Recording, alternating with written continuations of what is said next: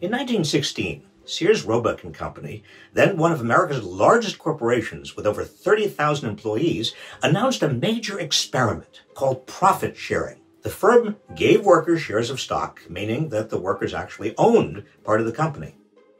By the 1950s, Sears workers had accumulated enough stock that they owned a quarter of the entire company.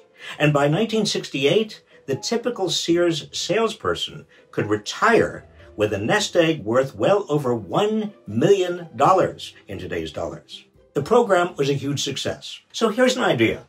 Let's bring back profit sharing.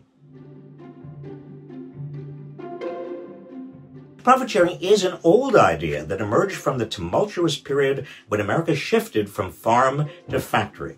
In December 1916, the Bureau of Labor Statistics issued a report on profit sharing, suggesting it as a way to reduce the, quote, frequent and often violent disputes between employers and workers. That same year, Sears launched its successful profit-sharing program. Other companies that later joined the profit-sharing movement included Procter Gamble, Pillsbury, Kodak, and U.S. Steel. Profit-sharing gave workers an incentive to be more productive, since the success of the company meant higher profits would be shared. It also reduced the need for layoffs during recessions because payroll costs dropped as profits did. But there was a downside. Profits went down, workers' paychecks would shrink, and if a company went bankrupt, workers would lose all their investments in it. The best profit-sharing plans have been in the form of cash bonuses that employees can invest however they wish, on top of predictable wages. At Lincoln Electric, for example, which has had profit-sharing since 1934, employees receive a profit-sharing cash bonus worth, on average, 40% of their annual base earnings.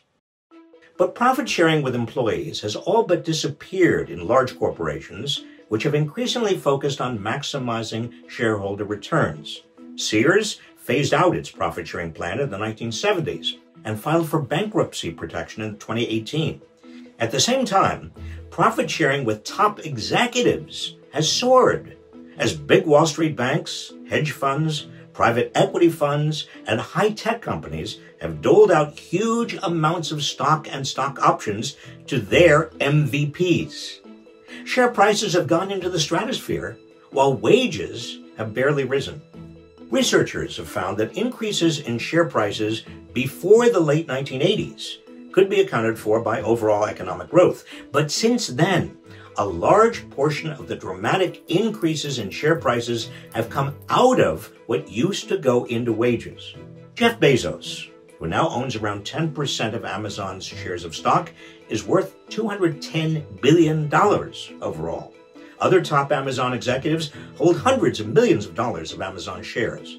But most of Amazon's employees, such as warehouse workers, haven't shared in the bounty.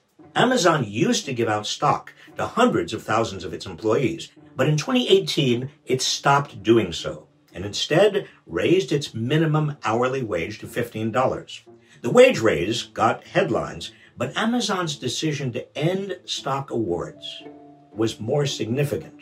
If Amazon's 1.2 million employees together owned the same proportion of Amazon stock as Sears workers did in the late 1950s, a quarter of the company, each Amazon employee would now own shares worth an average of over $350,000. America's trend toward higher profits, higher share prices, mounting executive pay, but near stagnant wages is unsustainable economically and politically. Here's one idea to encourage profit sharing. Corporate taxes should be lower on corporations that share profits with their workers and higher on those that don't. Sharing profits with all workers is a logical and necessary step toward making the system work for the many, not the few.